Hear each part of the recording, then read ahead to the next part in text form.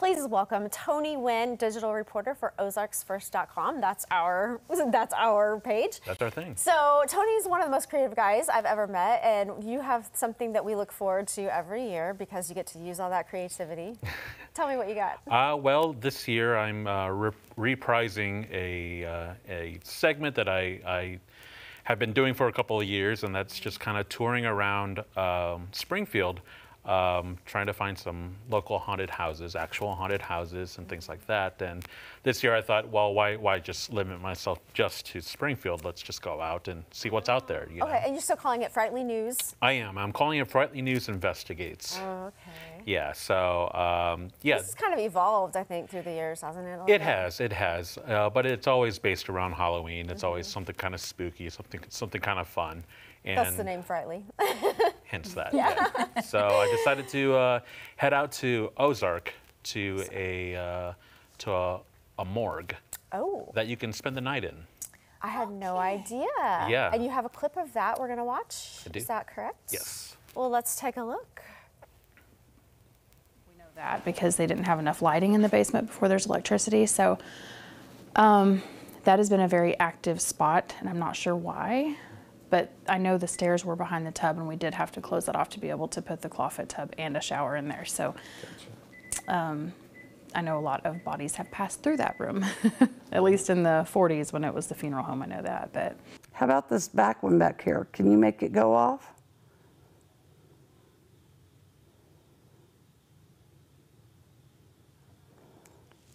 it's just a dark something. I mean, you can see the dark outline. It was a very tall, dark figure. So looks like maybe three-quarter length, turn of the century dress or a pastor's cloak, and it's hard to make out. But we were all, when she took that picture, we were all at the other end of the room. No one was over there. There wasn't a shadow that would have made it or anything. So there have been multiple photos and other evidence, you would say, from some of the teams that stay here.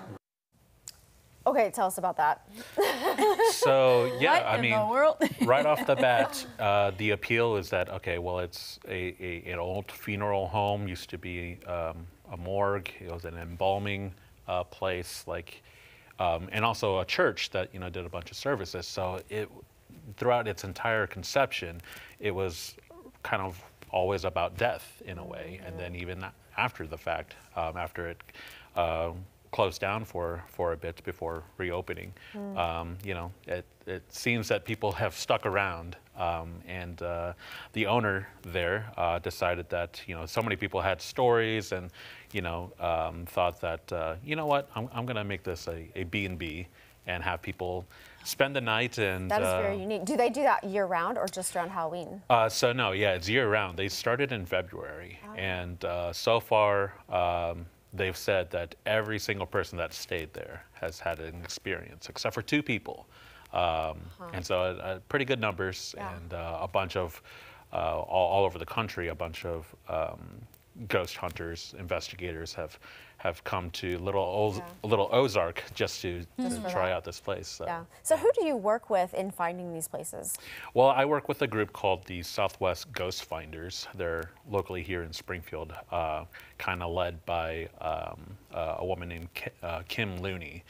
And Kim has a plethora of these ghost hunting tools that beep and buzz and do all these things that detect, paranormal activity and things like that. Right. So we use all these items, these tools to, measure, the strange occurrences that, happen, and try to see if this place, wherever they're trying to investigate, if it's indeed haunted or not, So when do new episodes drop?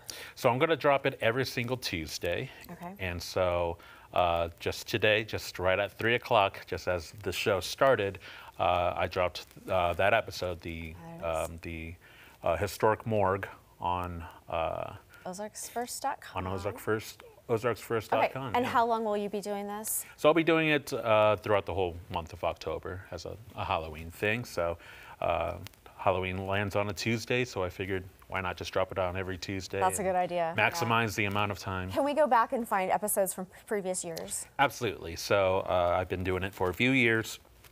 And at the bottom of all the articles, and also there's a category on the homepage where you can Okay. find Frightly News Investigates or just Frightly News, and it's all there Okay. for you to enjoy. Thank you for coming on and sharing with us Thanks what for you've having got me. going on. Yeah, absolutely. Thanks, Tony.